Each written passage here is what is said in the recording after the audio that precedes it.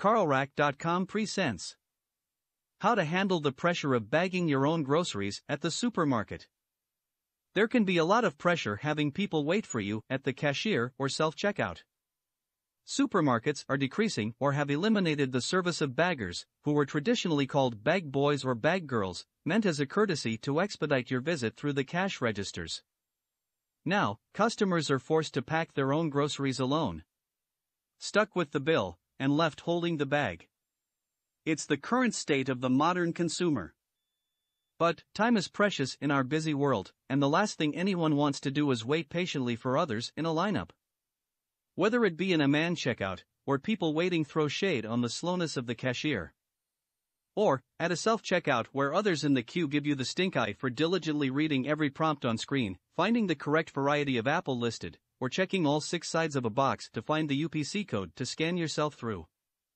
At least with the self-checkout, the disappointment of total strangers is your only worry.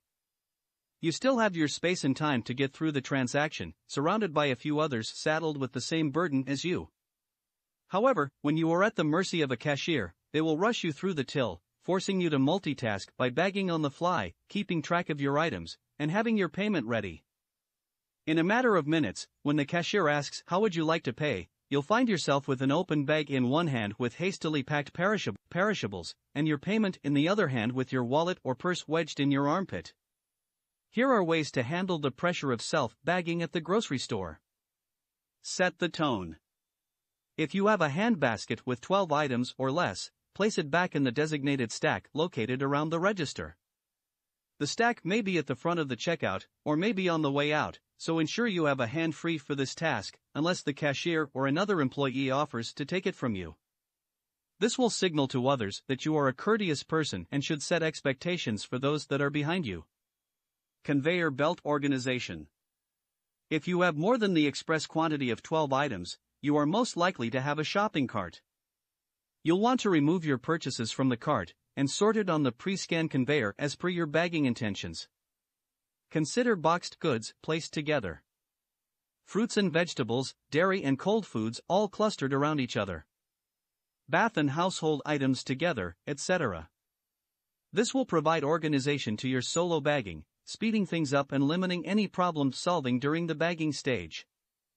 Avoid the shopping cart shimmy.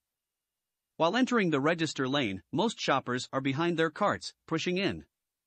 The push is not ideal as you will block the exit aisle for customers during your bagging process. A common scenario involves an old lady breaking her hip by meandering into yours, at which point you will have to hastily navigate to the exit by maneuvering the narrow gap between the till and shopping cart. Then, before any witnesses assess the situation, you try to shimmy the cart closer to your till, so first aiders can begin work on the old lady you may have crippled.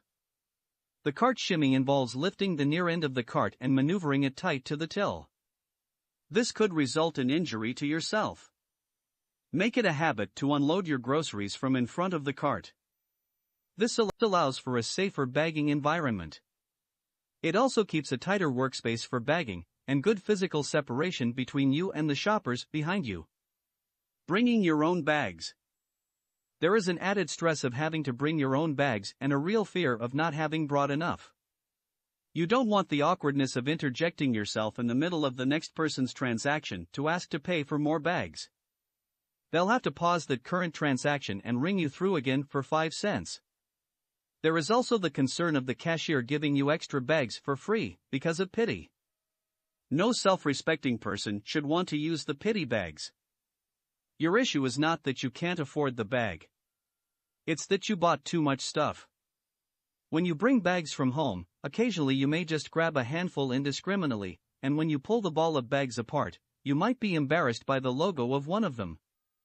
Whether it's from a competitor, a free bag given to you at a pub crawl, or something inappropriate for the environment you are in. Remember that purchase you made from the adults-only store?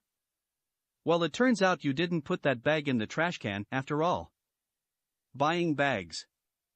Of course, not all of us recycle and reuse, or just aren't prepared for shopping, so we have to purchase plastic bags. Just as busy as you are, the cashier wants to move things along as quickly as possible. When you buy plastic bags, expect the cashier to toss them on your purchases like a middle-aged man throwing his smelly socks around the living room after work. It's hard to find the opening on a brand new plastic shopping bag, as they are pressed together so tight, the perforation is not exposed for quick opening. This is not ideal for a solo bagger. You may find the queue of a checkout line form behind you quickly, on a busy Saturday afternoon. This could lead to bagging anxiety. Don't allow panic to set in, as this will slow down your bagging rate, allowing your incompetence to feed any negativity from the other annoyed shoppers. Instead, as you stand there foolishly fumbling away with this plastic drooling on the conveyor belt like you just had a lobotomy, take a couple of deep breaths to refocus and reframe your mind. Dismiss the anxiety with those deep breaths, then wet your forefingers and thumb with your drool, and pinch rub the top of the bag, close to the base of the handles. Anticipate the stop and pay. When you start pre-bagging as the cashier scans your remaining items, you'll find yourself in a situation where you have to stop and pay. This nullifies any rhythm or progress you made. The process will involve stopping everything you are doing, taking out your payment method, and collecting your receipt. Then glancing down at it to see if you got the discount on the pomegranate juice, and putting it all back to resume your bagging. As you are going through all that, the cashier is scanning the next customer's items, having it encroach on your conveyor space before you're done packing. Ensure you have your payment ready, and avoid cash if possible. Pre-bag the most complicated large volume items, so you can resume by stuffing smaller purchases randomly into filled bags. You're not an expert. People like to go to the grocery store to stare at others and judge strangers. It's part of what makes us human. So, don't be discouraged by people noticing your method of bagging. Customers behind you will naturally judge you for how you're packing your items. Remember, you aren't an expert at this. They may be silently critical of you packing household chemicals with your fruits and vegetables, but they don't see the genius of you packing the maxi pads with the eggs to cushion them and contain a spill. Extra bags. It's hard enough guessing how many bags you need to purchase before packing your stuff. If you find you have an extra bag or two, you have some options. You can remove an item from another bag and fill it partially, taking it home to reuse next time you shop. Or, you can use it to hide your open beer during your child's Christmas concert. You can kindly offer it to the next person, as well. But, be aware of the fact that the cashier may have already asked them how many bags they wanted. You may be coming in too late with the extra bag offer. Avoiding eye contact.